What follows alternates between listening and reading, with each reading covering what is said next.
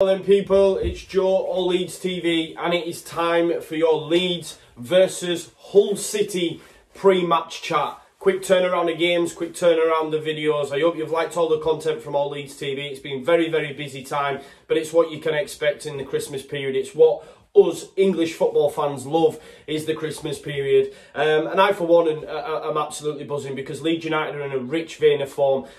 Just before we do smash into the video, please smash a like, please share, subscribe and make sure you watch the rest of the lads' content. So then, onto the game itself. Of course, the Whites host the mighty Tigers, roar, at Elland Road, looking to make it 10 games unbeaten now. Quite a run, and of course 7 wins on the bounce in the Sky Bet Championship if we can get a positive result against Hull City tomorrow night. Obviously Hull, last time out, halted our 7-game winning run last season. If you remember, we went on quite a strong run. Obviously the Hull game came just after our miraculous comeback at Villa Park, and of course the even bigger comeback against Blackburn Rovers at home, both 3-2 games. And then we went to Elland Road, and of course that man Jarrod Bowen and Hull City halted that 7-game winning run. We owe them one for that. Obviously we can make it 7 wins on the bounce and 10 games unbeaten if we can beat them tomorrow night at Elland Road. On to that main man then, and I want to feature quite heavily on him because he is, for me, one of the best players in the Championship. He's Premiership bound. He's been doing it for a couple of seasons now at Hull City. I mean, he scored 2 against us in that 2-0 win at Elland Road last season. I mean, just on Jarrod Bowen, this season, 20 appearances in the Championship, 14 goals, 4 assists and 6 man of the match performances. He's absolutely smashing it out of the park. I mean, he scored 10 goals in his last 9 appearances. He's in absolutely scintillating form, and he got both goals against Stoke City on Saturday as well. So, I mean, what more can you say about Jarrod Bowen that hasn't already been said? It was quite interesting in the press conference that Marcelo Bielsa actually spoke about him. For me, I can't remember the last time he's... Yes, the question may have been posed to him.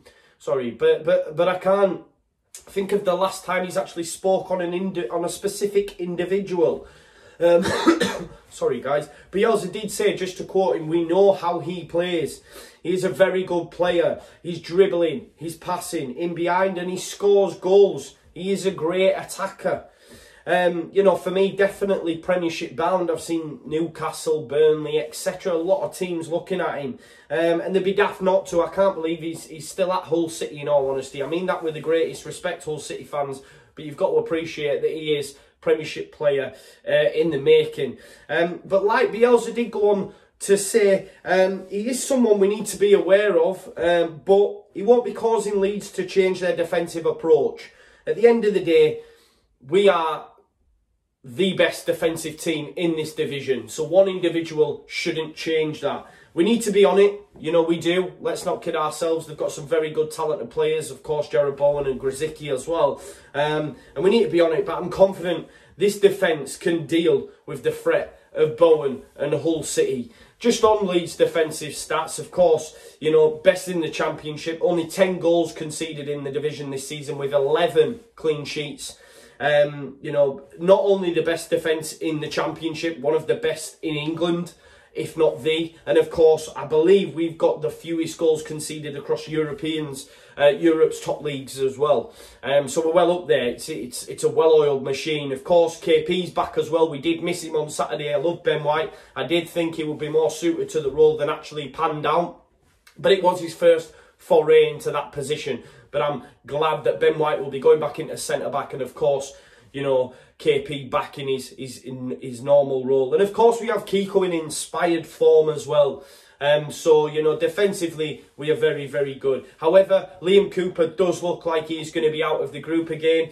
But listen, I'm confident with Berardi at cover. I think at times he gets a bit of an unfair shake. A lot of players don't rate him. But for me, I'm happy whenever he's coming to the side. So that doesn't worry me. Hull City do have players missing themselves, a few doubtful, but four on the long-term absentee list, and the big players for Hull City. You've got Josh McGuinness, Kevin Stewart, John Terrell, and long-term absentee Norbert Balaha. They're all Hull. I do apologise for the pronunciation of Norbert Balaha, I believe. Hull City fans may correct me in the comments. But look, McGuinness and Torrell, for example, they have goals and assists between them.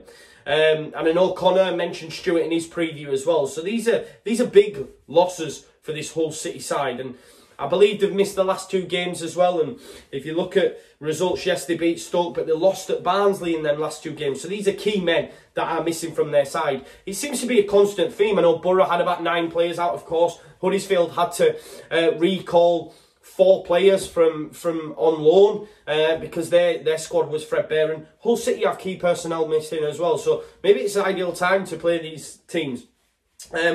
But in terms of form, if we look at Hull, they're one of them teams in the Championship that just go up and down constantly. So inconsistent for me. There's a lot of teams in the divisions that are like that. I mean, they've got 5 wins in the last 10 games with only 1 draw. If you look at some of the wins, they've had some decent wins, you know. At home against Preston North End, they beat them 4-0. Yes, Preston North End, I think, have lost 4 on the bounce now.